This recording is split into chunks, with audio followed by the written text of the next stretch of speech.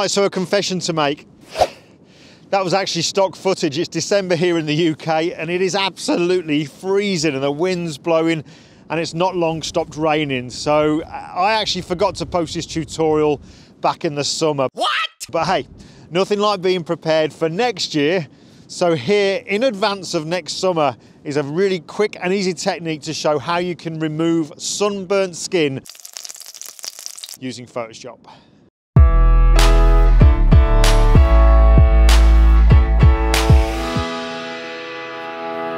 Now for this technique, I want to show you how you can quickly remove something like sunburn using what would ordinarily be viewed as quite a basic adjustment, and that's the hue and saturation. So here we've got our image with our rather painful looking sunburn. So let's now go over to the adjustments in the top right hand corner and choose the hue and saturation adjustment layer.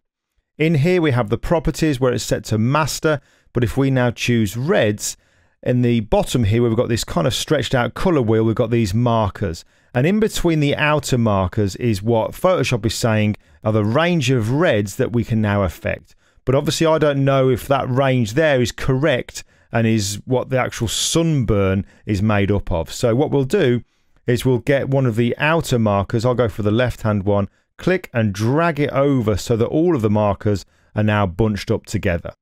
I'll then get the plus sampler just here, bring my cursor over into the image, click, press down and drag over the area of the sunburn, like so.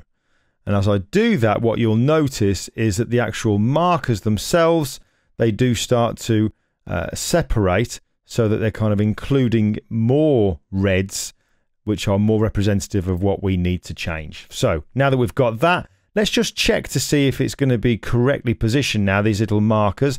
And we can do that by temporarily increasing the saturation. So let's take it all the way to 100. Anywhere now that's between this area is going to be really saturated. But obviously because we're using skin, we would kind of expect everywhere else to be saturated as well. So what we'll do now then, just to position it even more, to really finesse the area, is put our cursor in between these markers, click and drag across to start to bring it away so that we can see now, there we go, somewhere about there. Let's have a look. About there is really including the area of the arm and the neck. So we'll kind of leave it there, take the saturation back to 0. Now we don't need to have that there. Now that we know these markers are correctly positioned, we can come in and start to remove the red. And it's pretty much like when you mix paints. If you want to reduce a colour, you add the opposite colour. So in this case, we have red, green and blue on one side. On the opposite side, we have cyan, magenta, yellow and of course black. So all I'm going to do to reduce the reds is to add in some cyan. So I come over to the hue slider, click and drag over to the right and slowly start to increase how much cyan is coming in. And that's going to reduce that red for us just about there. We've got to really eyeball this now, so we'll go for something like that. We can then come down to the saturation slider. Let's take that to about there. We can also play around with the lightness if we like as well. Now the trick with this is, because obviously if you find yourself staring at the image, you're going to really see every change that you do. So I would suggest that you look away from the screen momentarily, then look back. Look away, look back, and then you'll be able to see really what it is that you're doing. Because at the moment, if you're just staring at it, you'll notice everything. So let's just go for there and just play around with that hue slider just a little bit more. Maybe something like that will do for now. Next thing I'll do, I can see these real obvious areas where the burnt area of skin met the non-burnt area of skin. So we just need to reduce that a little bit. We can do that by adding a new blank layer. And I'm going to choose the patch tool. So come over to the toolbar. I'll choose the patch tool here, and in the options at the top of the screen where it says patch, I'm going to leave that set to content aware, structure, color, and then we've got all sample all layers. Well, I'm going to make sure there's a tick in the sample all layers checkbox because we're now using a blank layer where there's no pixels, so it needs to be able to know that it can use pixels underneath it, so we'll put a tick in there. Structure and color is really, really important. Now we're working on skin. The structure itself can go from 1 all the way through to 7. I would suggest when we're working on skin, we keep the structure as slow as possible. So I'm going to keep it at 1. And the color can go from 0 all the way to 10. and I'm going to kind of keep that maybe midway, and that's going to help when we use the patch tool to bring in colours to cover over areas with the matching colour around it. So let's just zoom in. Let's go for this area here, and I'll just make a very loose selection, click and drag that onto another area. You can see now it does a really good job of filling those patches in just there, just to blend it in. All right, let's go to here, like so, and that little bit at the top, like so. Now I'm just going to quickly work my way around this image just to get rid of this dividing line. So rather than you sit in there, let me just quickly zoom forward.